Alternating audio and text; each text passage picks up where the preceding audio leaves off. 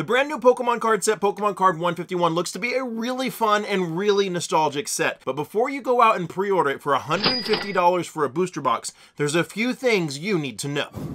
What's going on, everybody? Welcome back. You're watching the channel Dr. Applesauce 2. My name's Will. It's another beautiful day here in Texas. I hope you guys know that I love you, God loves you, and that there is an awesome plan for your life. As we ramp up to another very anticipated Pokemon card release coming out in June called Pokemon 151, we are kind of left wondering, golly, is this set going to follow the Clayburst model and the Scarlet and Violet model, where booster boxes are just going to be insanely ridiculously priced? There's a lot of people like me that are just wishing for the days when I could get Japanese booster boxes for $60 to $65 again, and I see a lot of people out there paying $150 for pre-orders of Pokemon Card 151, and there's some very, very interesting and exciting news that we need to look at in order to understand what we should expect from the Pokemon Card 151 set release. Now, if you're excited about this set, drop me a comment down below and let me know. And to fully understand what's going to happen with Pokemon Card 151, we need to look at Clayburst. You guys probably know Clayburst and Snow Hazard was the most recently released set in Japan, and it will join with the cards from Triplet Beat to make up Paldea Evolved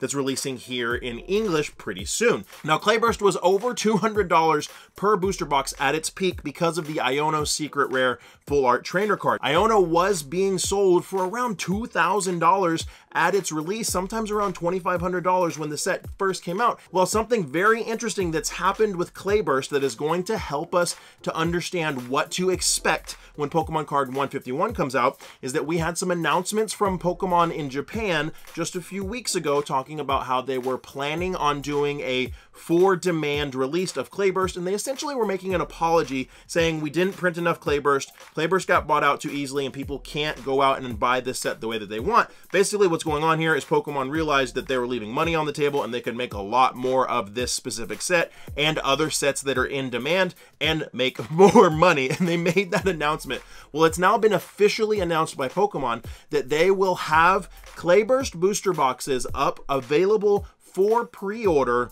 from May 11th to May 16th on the Japanese Pokemon Center. They will make a virtual waiting room if the website gets overloaded. Now, what does this mean, and how does this apply to Pokemon Card 151 when it releases? Because it's really hyped. A lot of people are already out there selling pre-orders for $150 a box when we're still a month away from the actual set release. How does this pertain to this specific set?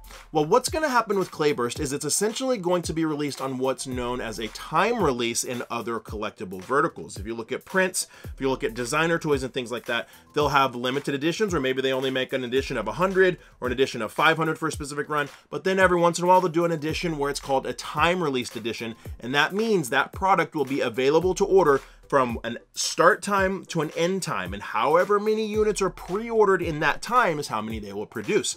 That is exactly what Pokemon Center Japan is going to be doing with Clayburst. We're going to have from May 11th to May 16th pre-orders available for Clayburst booster boxes, and if 1,000 sell, then they're going to make 1,000. If 100,000 sell, then they're going to produce 100,000. And what we will see when these start shipping out in August is a massive plummet in prices on Clayburst. Even that may happen beforehand.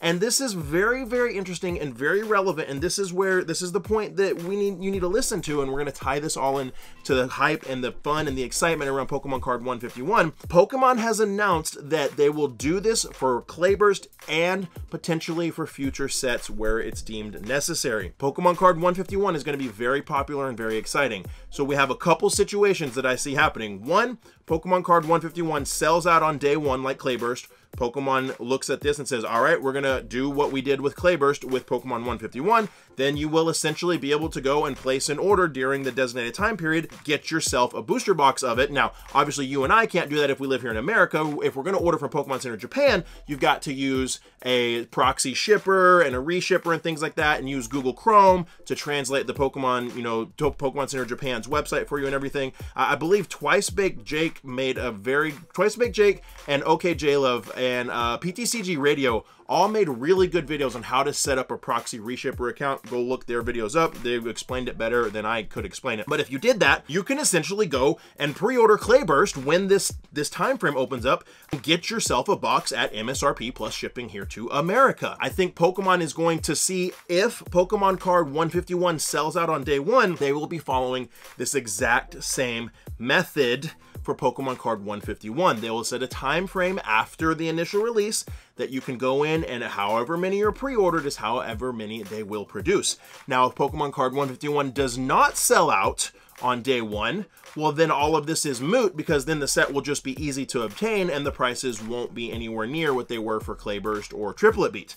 This is very, very, very good news for the Japanese Pokemon card market and collectors of Japanese Pokemon cards. This allows Pokemon Japan to gauge a release and say, okay, it didn't sell out, there's plenty on the market, we don't need to make a ton more, or say it did sell out, there's not enough on the market, let's open up a time frame where people can order, and we will just, anybody can order, and we will just create the amount that is ordered to satisfy the demand. This is huge, huge moves on Pokemon, and this is a huge reason why I'm seeing people out there doing pre-orders for $150 on a booster box of Pokemon card 151, and I'm saying, wait, you should wait. First of all, I think we'll probably be able to pre-order it for around $100 when the set comes out, but Pokemon is making moves to satisfy the demand of their customers themselves, like we're seeing with Clayburst. This won't be a one-time thing. They will continue to do this if they see an opportunity to make money. So what am I saying here? I'm not telling you, if you want to get Pokemon card 151 booster boxes when they come out and you can order them for $100 or $115 and you can afford that, do it. By all means, do it. If I can get them for about $100, I'll probably buy a couple because I want to open them. But if you can't afford that, or you don't mind waiting it out and playing the waiting game, let's look at what Pokemon has already acknowledged that has happened with Clayburst and the steps that they're implementing to make sure that their customers are able to get boxes that they want and so they can make the money that they want to make. Let's look at that example and understand that if Pokemon card 151 sells out on day one, then Pokemon will very, very, very likely follow this same path that they're doing with Clayburst right now with Pokemon card 151. So don't spend $150 on booster box pre-orders if you don't want to, or if you feel like that is too much and you don't mind playing the waiting game. Again, I'll say by all means, if you got the money and you want the boxes and you want to buy yourself a box for $100, like Poke-Any will probably have them around whatever the fair market value is, around $100, and like, I'll buy some, right? I'll buy some at that price point. Don't feel bad, and I'm not saying that you shouldn't. I'm just saying that if you want to wait, you can wait. And if you want to buy it up front, you can buy it up front, but Pokemon is setting things in place to show us